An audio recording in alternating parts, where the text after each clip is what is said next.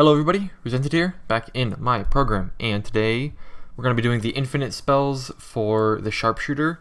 These shouldn't be too bad. The only one that might give us a little bit of issues is the sharp arrows, and this one's effectively kind of the same as the assassin one, where, yeah, each level up on Pierce converts 1% of your attack damage to piercing damage, but this one's a little bit different where you get an increased chance to convert all your attack damage to piercing damage. So they are a little bit, just a tiny bit different, tiny bit more nuanced. But I think each one has its own place in the game. Like you can use each one just slightly different circumstances. But anyways, we're going to be doing these three. First one's going to be Sharp Eye, where each point increases your accuracy by 1%. That shouldn't be hard to make at all.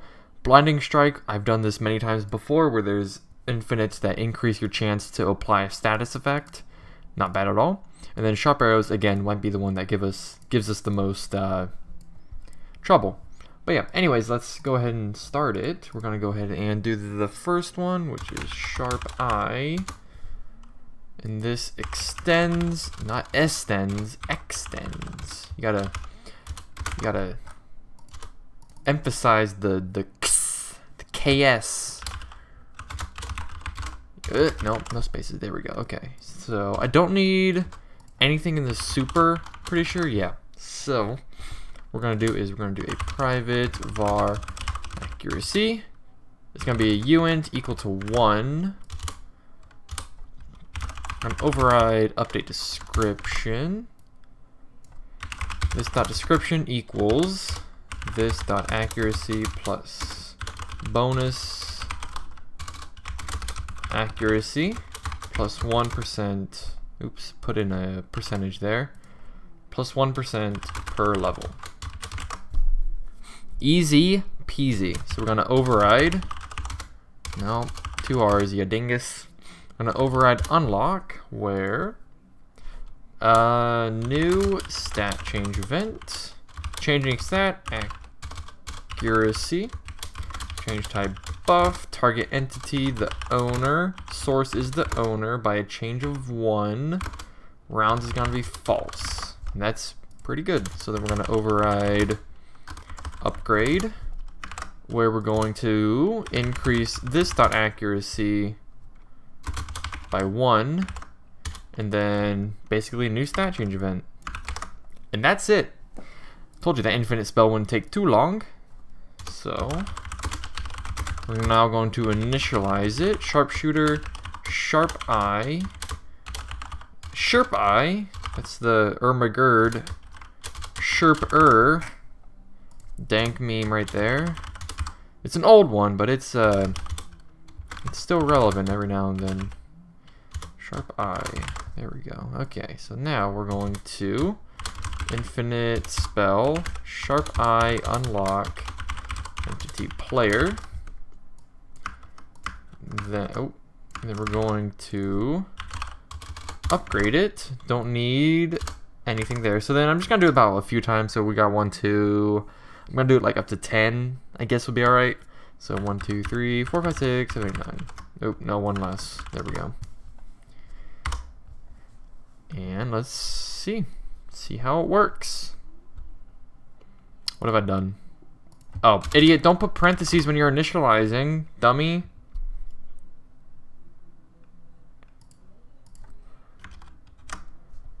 Can't believe I didn't notice that. Okay, let's bring this over here. So yep, working just fine. There's a lot of buffs. 7, 8, 9. Oh, it's because I'm a dummy and it's before and after. Okay, so yeah, 85. So it worked 10 times. Let's go ahead and just trace the description real quick just to see if the description's working properly. Description. Alright, let's see how it looks. 10% bonus accuracy. Working just fine. Okay. That did not take long at all, so let's go ahead and do this. Go here. Get rid of Sharp Eye because it's working. And the next one is Blinding Strike, which gives a chance to blind the target. It's going to extend infinite spell.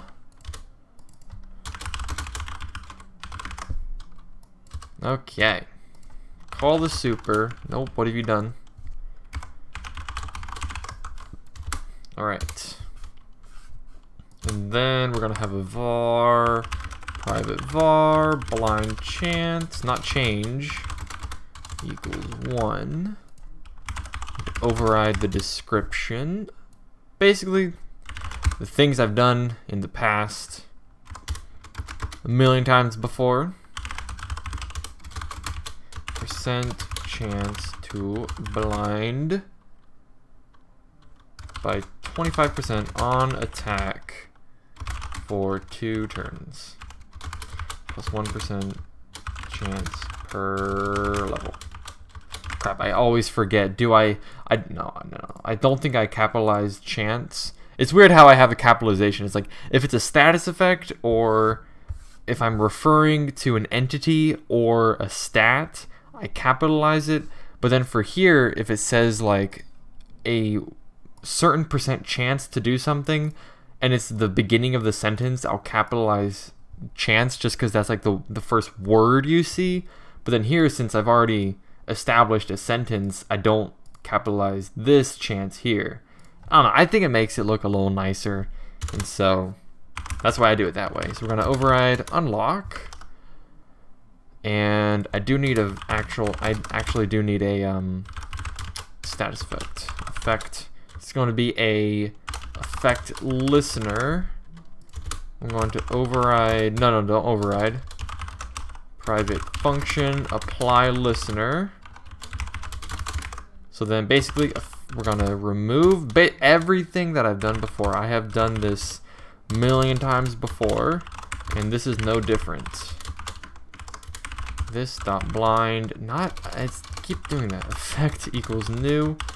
Effect listener. I forgot to sign out of Steam, so I'm sorry if you see some people sign in and sign off and stuff.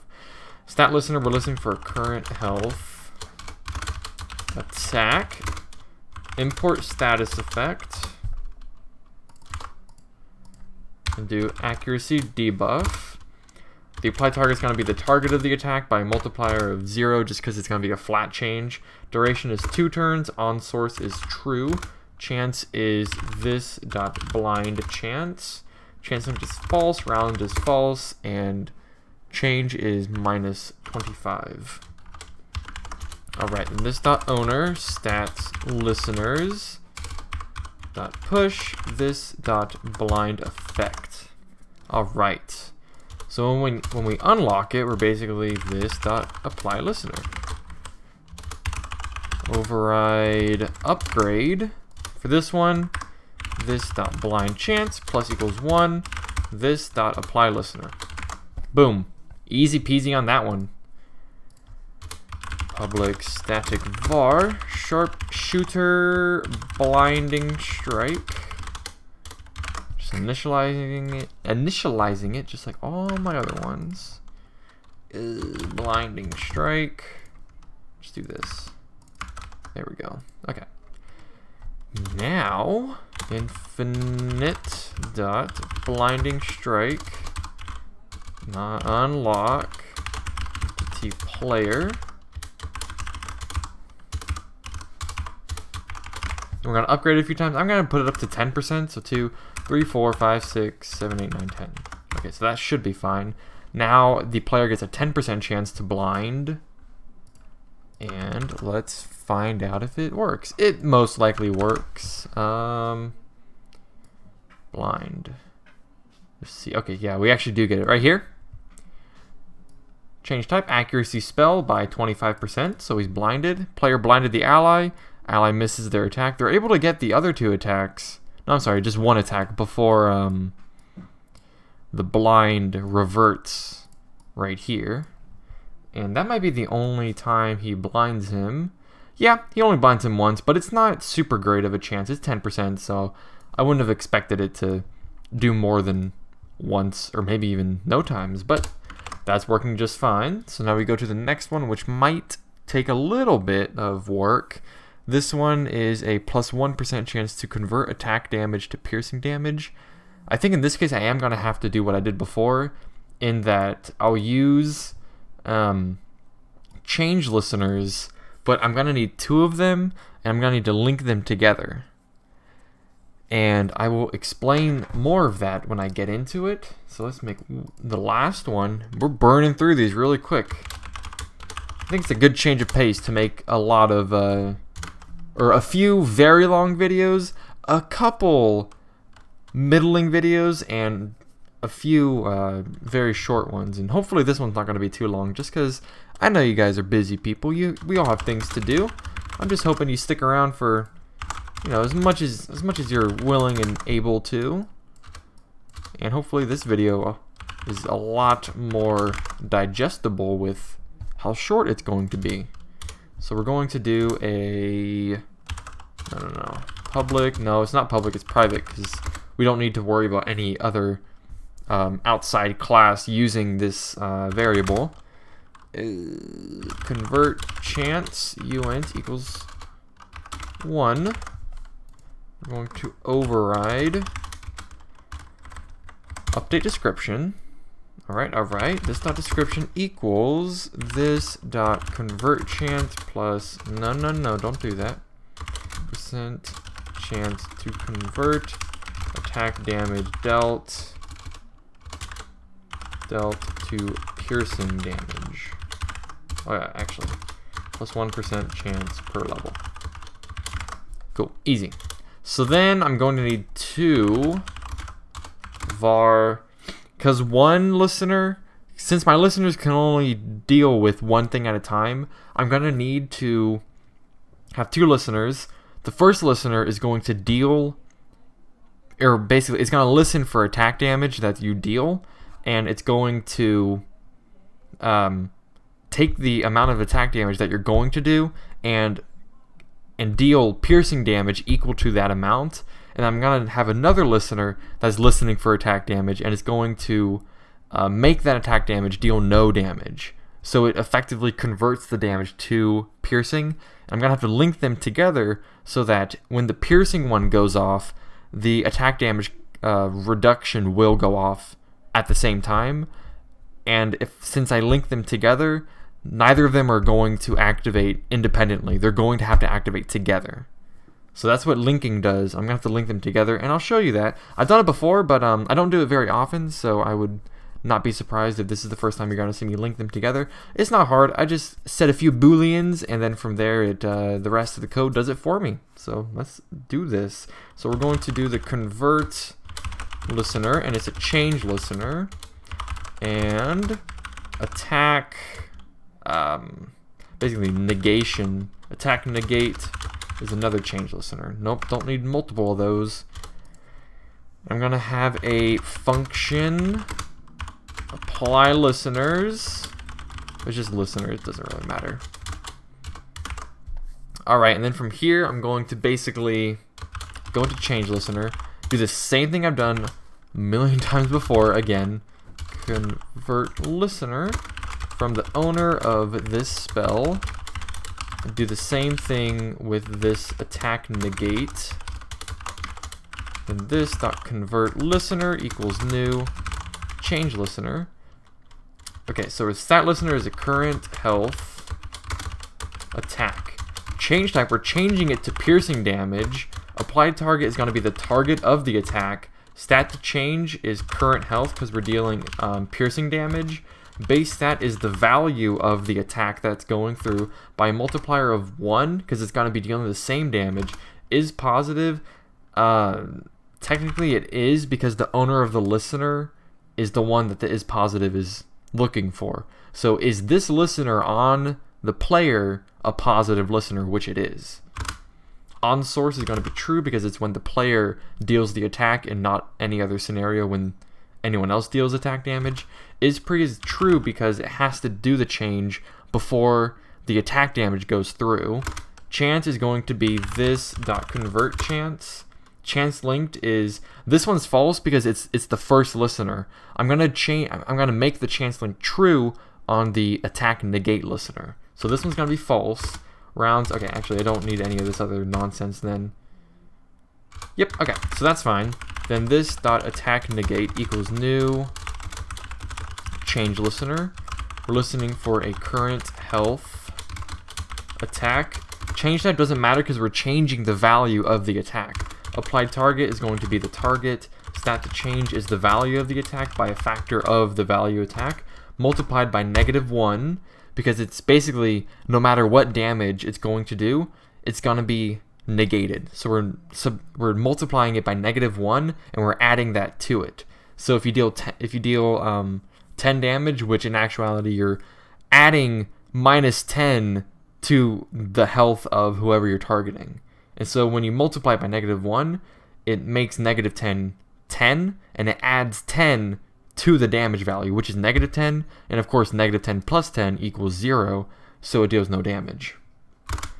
Is positive. Technically it's not positive because it's reducing the damage that you're dealing, but you know, just making it politically correct. On source is true, is pre is true, chance in this case chance can be 100 because since it's only going to apply whenever this convert listener applies, it doesn't matter what I set this chance to. I can set it to 0 and it'll still apply, because anything that's linked to effects before it, if the first effect applies, then the next ones are guaranteed to apply no matter what their chance is. And then chance linked is true, so now since I'm basically, when you set the chance link to true, it links this effect to the effect that's in, to the previous effect that's in the listener array. And since I'm adding these two at the same time, they're going to be beside each other. This one's going to be added first, this one's going to be added second. So this one's going to be linked to this one. Hopefully that makes some sense. Rounds is true, so everything I don't need to worry about. So this is fine. And then this dot owner stats listeners dot push, this dot convert listener, this dot attack negate. All right, I'm gonna unlock this dot apply listener, and I'm gonna override. Alright, then this dot convert chance plus equals 1. This dot apply listener. And that should be good. Let's test it out after I initialize it. Sharpshooter. Sharp arrows. We got sharp eyes and sharp arrows. Everything is very, very refined. Sharp arrows equals new sharp arrows. Alright. Do the same thing here. Basically. Sharp arrows.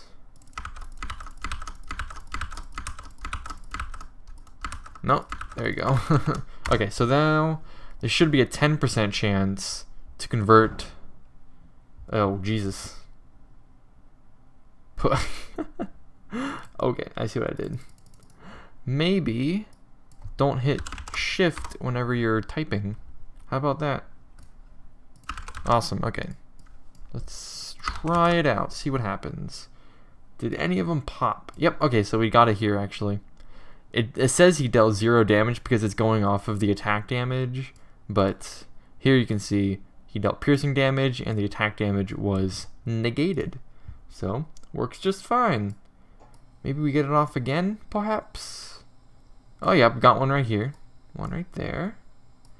And that's about it. We got 2 of them. So yeah, that one's working just fine. And holy crap, this was a very short video. So all of my infinite spells are working just fine. Wow. Good thing about passives and infinite spells, with the exception of Eye Gouge, because that took me about 40 minutes to fix, because this upgrade gave me some trouble, but I got it working. Good news. The good thing about passives and infinite spells are they're restricted by these listeners here, and as long as these listeners are in working order, then these are easy to make because they're restricted, like I said. The thing about active spells is they're not restricted, because in the cast spell function, that gives me a lot more versatility in what the spells can do. So the active spells are the ones that are going to take the longest time to do. Passive spells, again, they're easier.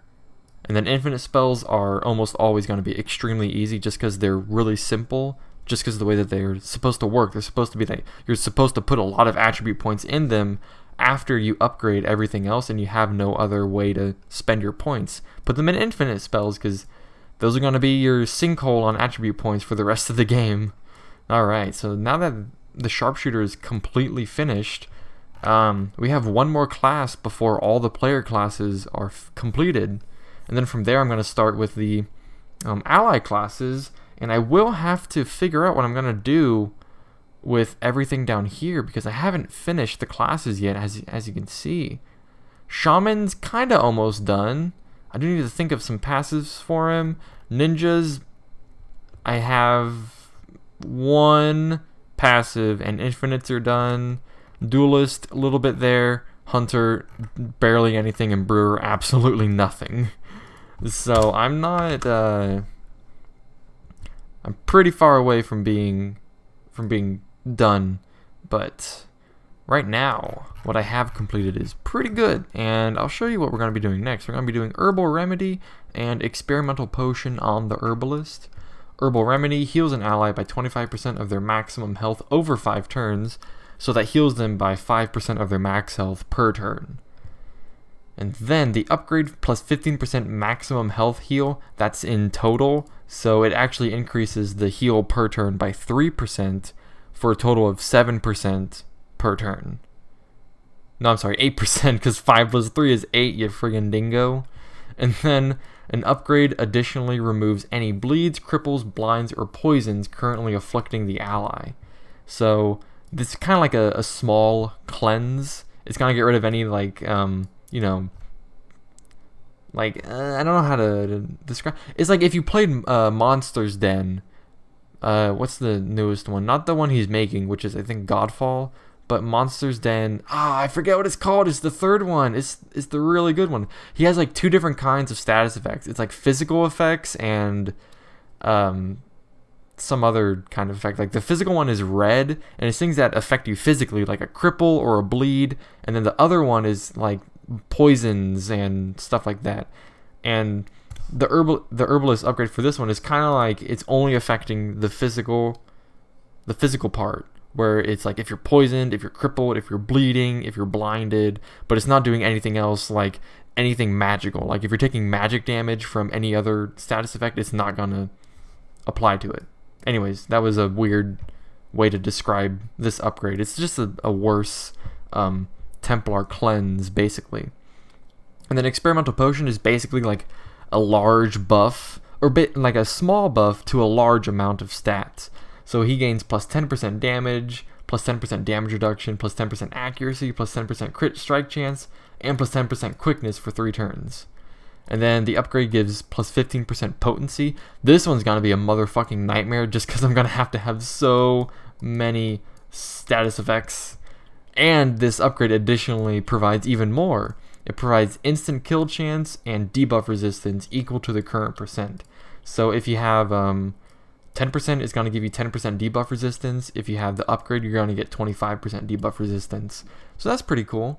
I'll have fun with this one, because that's going to be like 8, 2, 3, 4, 5. No, that's 7 status effects that I'm going to have on that one class. So that's going to be a lot of fun. And anyways, that's a small look into what we're doing. In the next video, I hope you guys enjoyed the Sharpshooter. And with each class that I go through, that's one step closer to being completed and on to the next portion of the game, which is hopefully going to be combat, which I'm going to love to do. Which is, you know, 50% facetious, because combat's going to be extremely difficult, but also extremely rewarding.